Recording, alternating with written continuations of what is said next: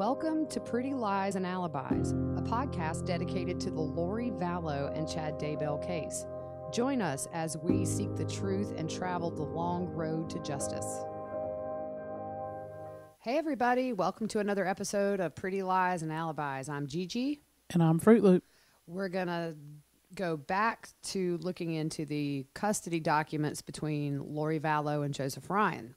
And one thing that the documents told us that we had often wondered about was, did Joe Ryan have a life insurance policy for Tylee?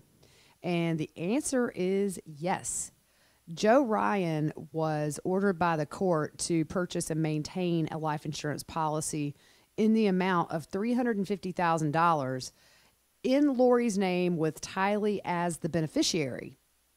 So I think for a while there was some confusion of whether or not there was one. We don't know whatever happened to that policy. I would assume it paid out. Yeah, I would think so. And we know from Annie Cushing's post, I think it was today on Twitter, she had some things on there about Tylee being emancipated. Mm-hmm. And that's what they're trying to think. Okay, is that why she was doing that? Was so she could access that money? Yeah, it would make sense. Yeah. But, you know, the thing is, I wonder, was Tylee aware of why? If her mom said, hey, I want you to be emancipated, I wonder if she told Tylee it was because I could take your life insurance money. Yeah, I don't know. I mean, it's all speculation until we get, evidence, but. Of course, but yeah, I mean, she would have to give Tylee some explanation, or I wonder if it's a situation where, who did she stay with when this was going on? From Annie's post, it looked like Alex. He was a truck driver and gone a lot, so she was staying there. Very interesting. Yep. So we're just going to run through a few things. We're not going to talk about it in depth, but if you remember from the last not the last podcast, but the one before that, we were talking about the guardian ad litem who was, I guess, essentially removed at some point in the middle of all this. Wasn't it Tom Ware? Yes. That's his name, yeah. So on May 24th, 2007, that's when Tom Ware calls Lori's attorney and offers to change his testimony. It actually wasn't Tom Ware that called. It was his attorney that called. His attorney. Yep. Okay. So that call took place on May 24th, 2007. And didn't Lori's attorney go to the courts about that? Yes. Okay. From the story, they, in passing that next morning or whatever on a court day, Tom Ware's attorney passes and asks, what's his name? Lori's attorney, Mr. Hind something. Yeah, I'm not sure of the name. I can't think of the name, but if they had a deal, and he said no. So he was willing to change his testimony if they removed the request for him to be removed as the guardian.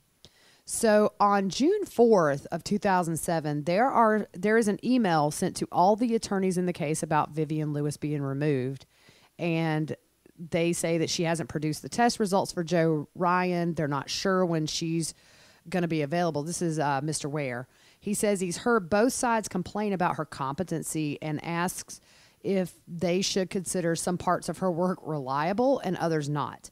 So how does that happen? I don't know. I've never heard of anything like this. How can you, say some of this, yes, I agree with, and the other part I don't, so we won't include what I don't agree with? Yeah, I assume. I don't know. It's all so wonky. I mean, every bit of it.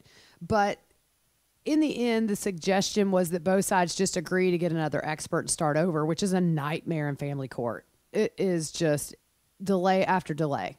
Yeah. I mean, the last thing you want is to have to get a new psychiatrist involved, have the testing done all over. It's expensive. It's traumatic for the kids to have to just relive this with strangers on a regular basis. Well, exactly. And you're looking at having to get a court date. Right. Having to work around work schedule. We know Joe worked. So having to work around a work schedule. And then what do you do with Tylee in between? You still have, so now even though Joe passed the first one, now you're going to do a second one. So now the kid still has supervised visits, and, there's a hold up with that and all that. It's just traumatizing to Tylee. Right. And then it becomes complicated, I would imagine, if the second evaluation he doesn't do well. And then you have two very conflicting reports, and then it just becomes a whole issue aside from everything going on. Just crazy. So on July 30th in 2007, Tom Ware was removed as the guardian ad litem. So on August 21st, 2007, they appoint Mary Fogel as Tylee's new guardian ad litem. And then the next day after the new guardian was appointed, Lori asks for a jury trial about this issue. Wow. So that's sort of a summary of what we're leading up to, which is the jury trial. Now, the one thing, too, is in family court, it's a lot of preparation, it's a lot of stress, and your goal is just to get that court date over with. But you may not have your case heard on the day that you're on the docket, because you may have an A or a B case, and the A case is sort of your priority. We'll see later on that there are times where they're ready to go to trial and it's just not heard. And that's very frustrating. And it's hard on the kids too. They're still in limbo. Nothing's decided. At least a final hearing on the matter gives the kids some stability, whichever way the cards fall for a little while. Because if one parent doesn't agree, then they have to file a motion to reconsider, and then you have to wait for a new court document or court time on the docket. So here we are at June. In June, this is before Lori asked for the jury trial and before the guardian's replaced. Tom Ware submits a report to the court where he had met with Tylee and Lori at a park. And the meeting lasted about 30 minutes, and he says it was quite pleasant. The child didn't want to leave her mother's side, even though Lori was telling her to go play. And he didn't push the issue. And that's normal. I mean, I've had times where I've taken my kids really fun places and they'd rather hang out with me. But I'm sure Tylee, just all these strange people in her life that are doing professional things, asking questions and things like that. I bet her little mind couldn't wrap around it, because at this point, she's how old? She's 5, right? 5 years old. Good grief. She's a baby. So I can't imagine her having to see and go through this whole ordeal. Right. And I'm going to tell you, with all the counselors, with the medical exams that she had, with the illnesses in between that we know she was kind of, I don't know, at 5 she was starting to be in and out of the hospital, but it's consuming for the parent to have to fight this in court. And Lori has so many irons in the fire. There's just motion after motion. Sometimes there are motions every other day. Yeah. It's So just back and forth. It really is. It's tit for tat. But when Lori files a motion, Joseph has to respond to that. He has to give his side of the story. And essentially it's asking to do the same thing she's doing a lot of the time. And I thought we would be really deep into these documents for a long time, but they're repetitive. I'll tell you, 1,700 pages is a lot, but I think about 800 of them are just like visitation schedules that they attach to previous orders. So it's not as much as you think. Yeah. When you, in looking and continuing with this document, we see that, so Mr. Rodriguez, seems to be, it's Miss Rodriguez, was the director who acted as an administrative supervisor. So we see her, she put Mr. Ware in contact with a child therapist, which is Susan Shinsky. And we see here that she's seen Tylee on several occasions. Her last session ended towards the end of May. And she says that Tylee was rather avoidant when talking about issues with her father and displayed quite a bit of anxiety around the topic. She would simply say she didn't want to talk about it, either about issues with her father or the sexual abuse allegations. Yeah.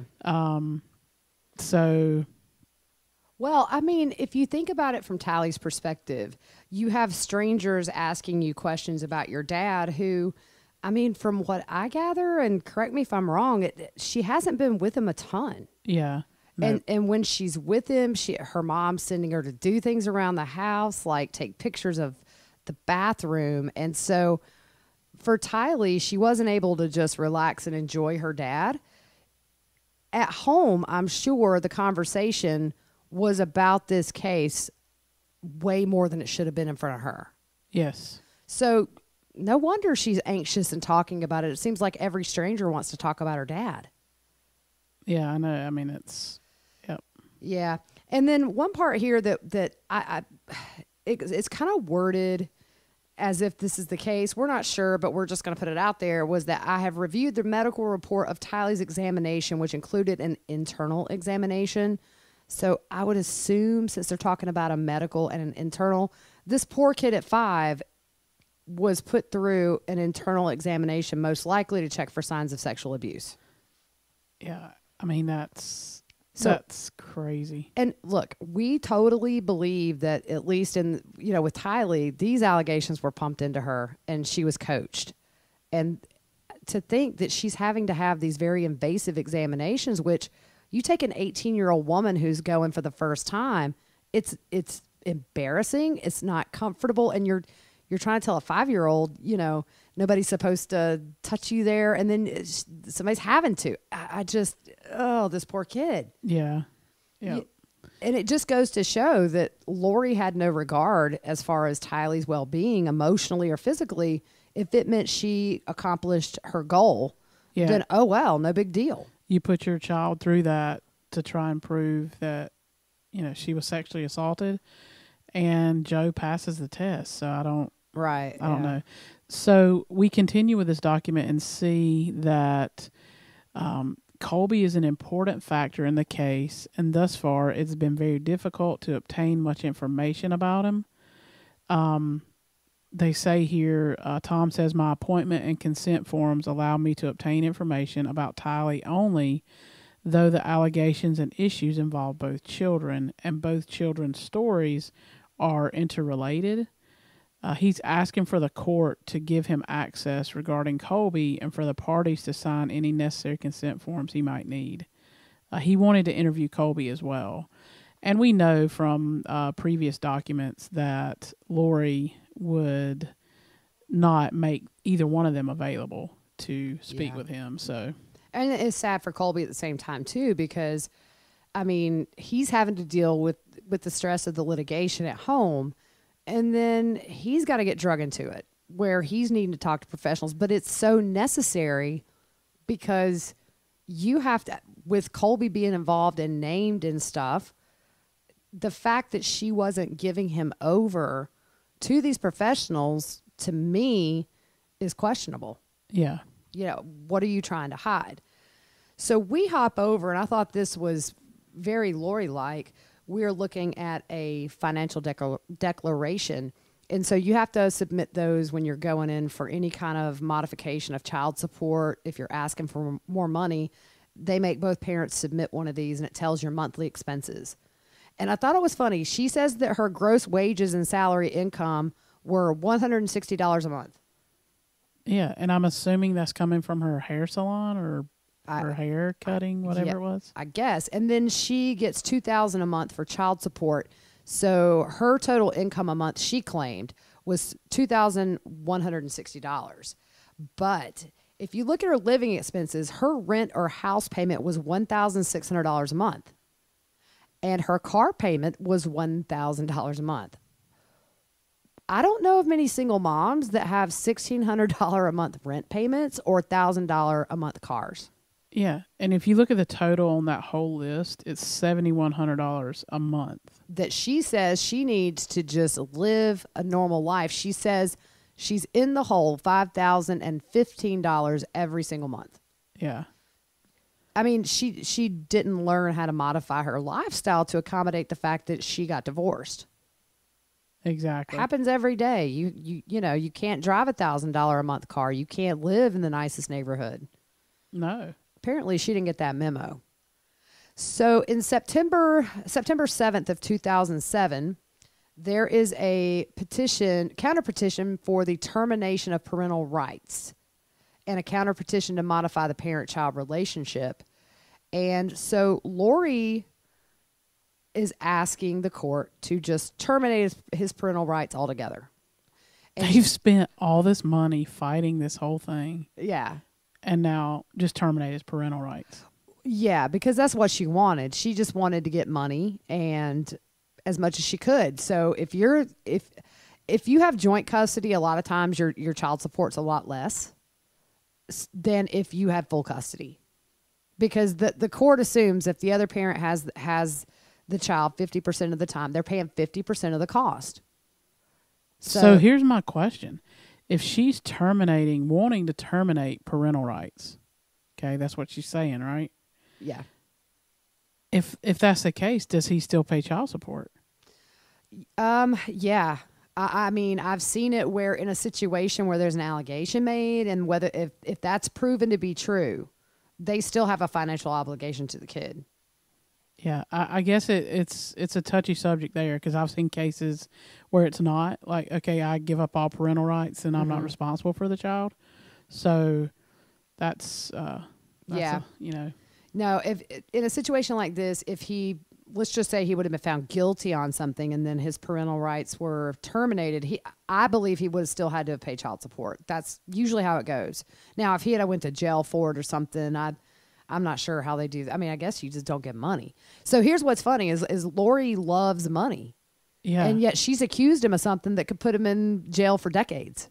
Exactly. And then she would have had no money. Yeah, he's going to be, sweeping floors and making $5 a day. License plates and all that stuff. Yeah. Kind of like Lori's going to be doing the rest of her life. Yeah. So she just claims that things have materially and substantially changed since the order was given. And she again reminds the court that she believes Joe has abused Tylee and Colby over an extended amount of time. And so a week later, Joseph Ryan files his own request to be the sole custodian of the kid. I want to see the judge that was on this. I want to just hear he could have wrote a book on just this one case. Oh, yeah. I think anybody who touched this case with a 10-foot pole are probably, even before she made national news, this is probably one of those cases where you're telling somebody new in your office, hey, I had this one case that lasted years and man, was it a whopper. Yeah. This is just unheard of with how nasty it is. It's not unheard of, but it's just, this is so far beyond reasonable. And so Joseph is asking for child support to be paid to him. Just all the things that Lori asked, essentially. Joe just turned right around and had his own made.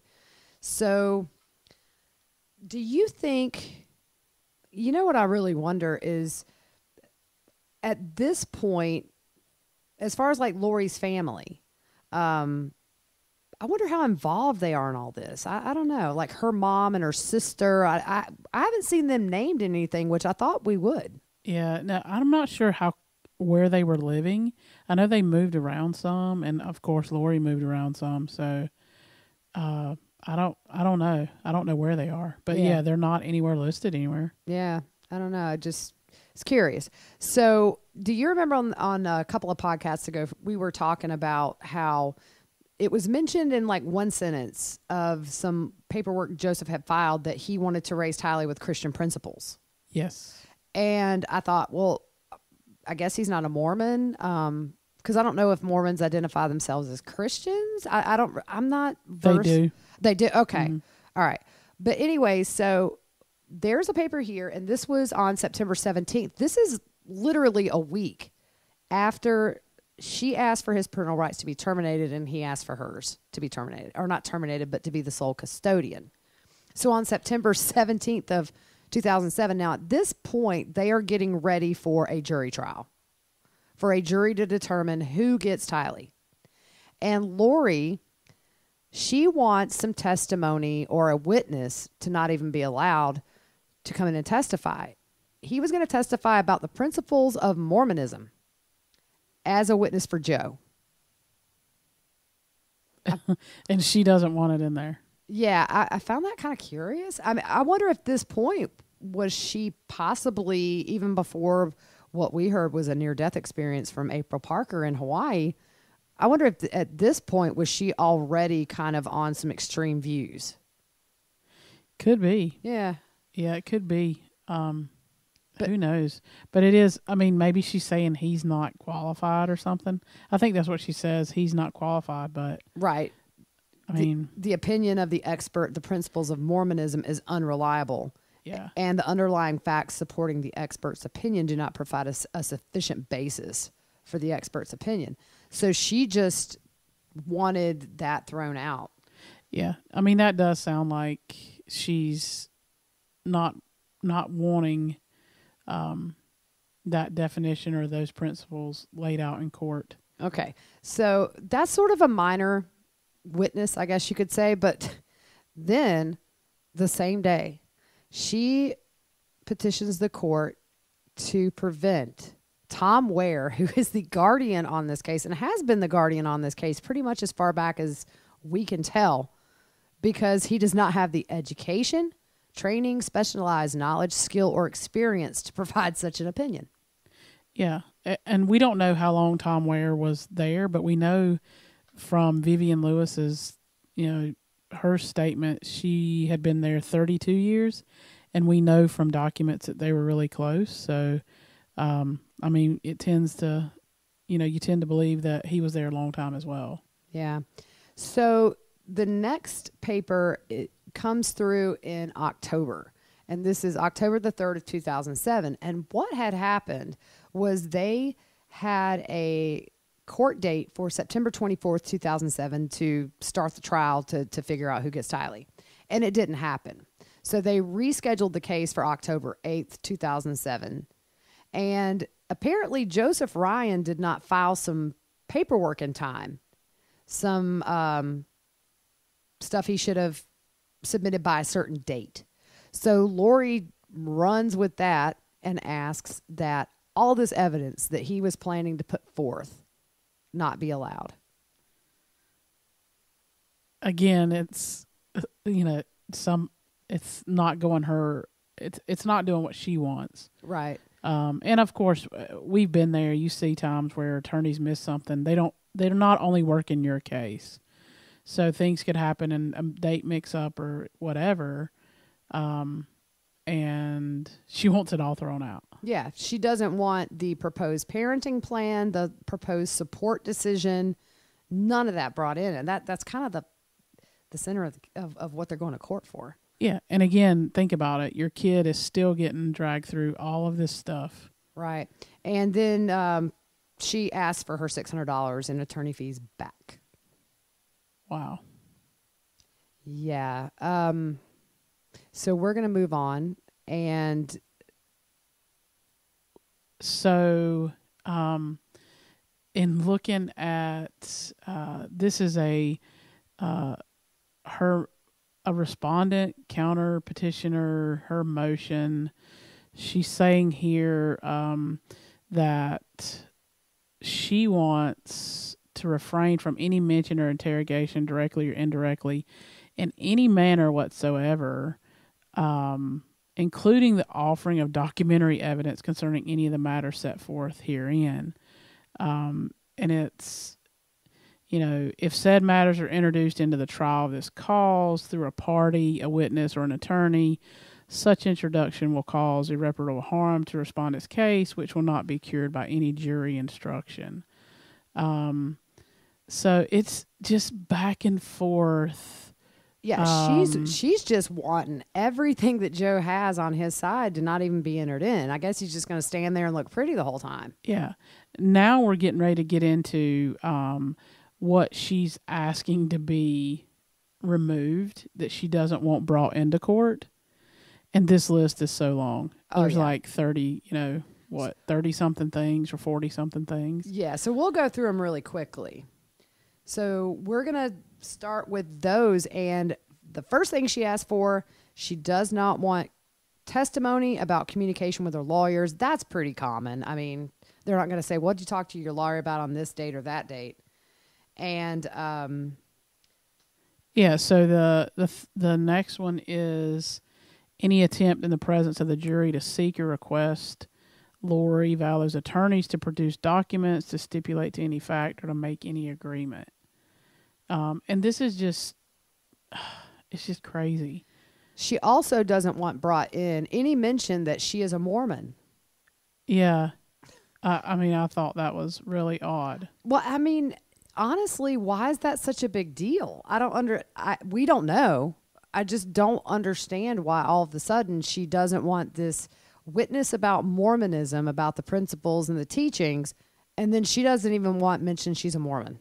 Yeah, and then you look at, she doesn't want to mention that any party or witness goes to church every Sunday and tithes or does not go to church and does not tithe. Evidence of religious beliefs of a witness is not admissible to enhance credibility. Like, really? Yeah. Okay. And then she doesn't want it mentioned that she drinks or spends excessively on liquor. Intoxication is not an issue in this trial, and this evidence would prejudice the jury. Wow. Any mention that any party is rich or poor. On paper, she really tried to make herself look like the struggling single mom. And Joseph's, we didn't go through Joseph's financial declaration, but he made a very decent living. Yep. But when you're paying all this money to attorneys, it's not so decent. No.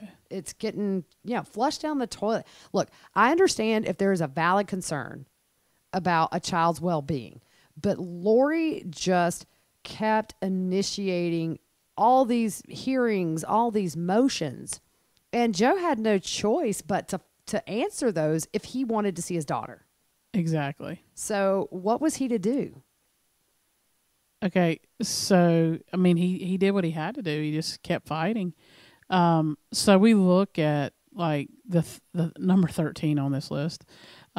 Any comment by Joseph Ryan's attorney that informs the jury of the effect of its answers to the questions in the charge. I'm like, what in the world? Why is all this on here? Well, I mean, she's just throwing a lot of stuff against the wall, and the more that the judge grants is in her favor. But these aren't checked off, so we don't know if they were granted, denied, or agreed upon, because the attorneys can say, okay, yeah, we both agree, we won't bring that in. We don't see what was actually allowed in. Yeah. So we're not sure. She didn't want any mention that the parties are engaged in settlement negotiations. Yeah. Or involved in other suits. Yeah, I don't know that she was involved in any other suits at this time, but she didn't want to brought in. I mean, if you don't want it brought in, obviously there may be something hanging around there. I don't know. And she didn't want the jurors to hear that they should put themselves in Joe Ryan's shoes. Yeah. Like, you're basically trying to tell the other side of this. They can't talk to the jury this way, that way, this way, that way. Yeah.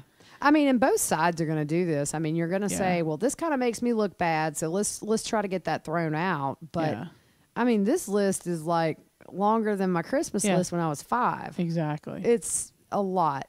So one of the big ones is that Tom Ware not be allowed to testify.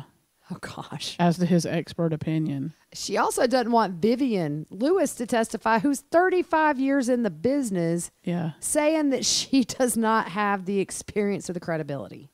Yeah.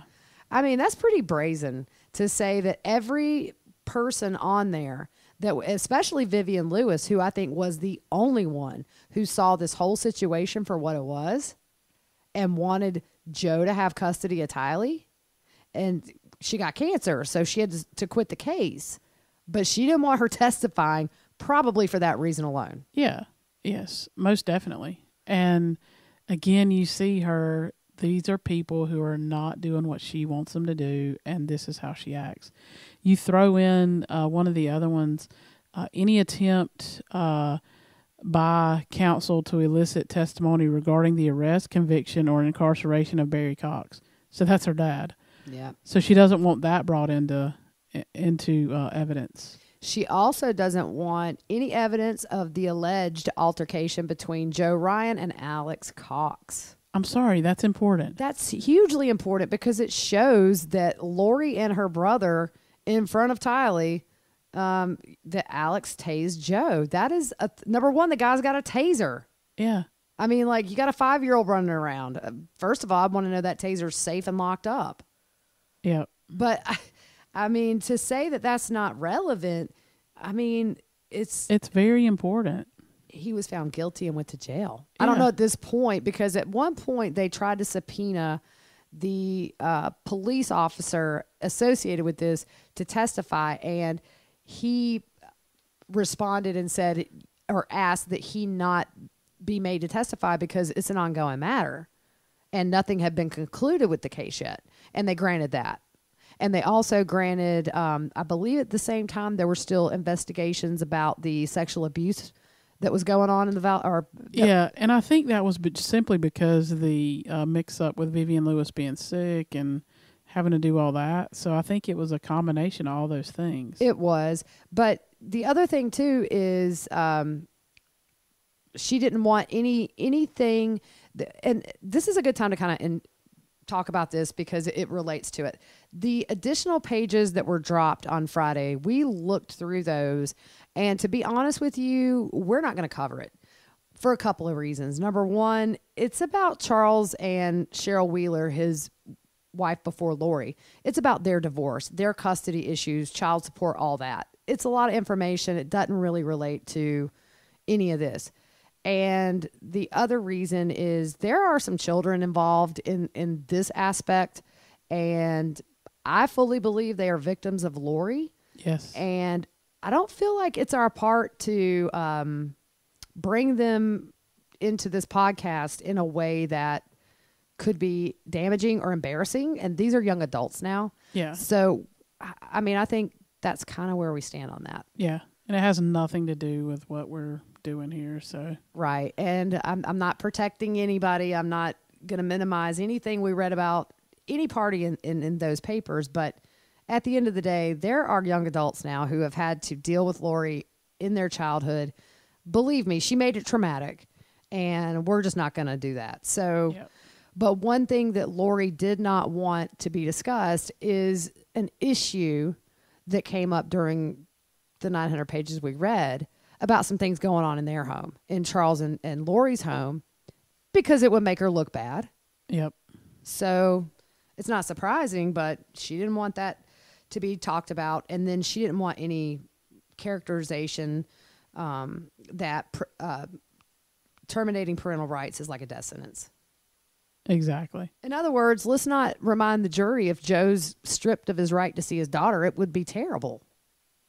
Yeah. I mean, you don't have to tell the jury that. Nope. They already know. So then we jump ahead to the motion to quash the subpoena. Yeah. And all this is, we just touched on it, was the detective that was dealing with the tasing incident. He was subpoenaed to come talk about it. And I assume that might have been maybe Joe's request, but he asked that they not. And then the same thing was that there were some documents that named Lori, Joseph, and Colby, those not be brought in. So what it is, I think, is these were pending charges that hadn't been satisfied yet or heard. And, you know, you don't want to put pending charges in front of a jury because, as we saw, Joe Ryan was never convicted of anything. The grand jury just declined to take that over to trial. So had they brought that up, it would be bad for Joe, even though we know he lost custody with this jury trial. Yep. So anyways, we are going to stop there today. It's kind of repetitive in that it's tit for tat, back and forth. But we do want to make it to the end of the 1,700 page document that we have. But I'm going to tell you, at this point, I think we may just start looking at the jury trials and just get the best points from those and kind of summarize everything, because I don't know that I can handle much more of this this stuff. Yeah, it's just fighting back and forth. So we could probably summarize it right now and tell you what happens. We know what happens, but it's just back and forth, y'all. Yeah. It's so nasty. But we would love to have you ask questions. We have people that shoot us questions, and we try to answer them. If we need to go over something on the podcast, we can. And check us out on social media. You have those handles, right? I do. We're on Twitter at Pretty Lies Alibi, and Facebook, we are there under Pretty Lies and Alibis. So give us a like on both platforms and shoot us some questions, comments, whatever. And if you've missed a podcast, you can always go back and catch that on our website, which is www.prettyliesandalibis.org, or on Spreaker. And where else are we? Oh, I forget. We're on SoundCloud. We're SoundCloud, Spotify. Yeah, so I think those are the main ones. Apple, whatever it is. Apple Podcasts. Yeah. Yep. So, thanks for listening, and you guys have a good rest of your evening. That's left of it. Yep. Not much left.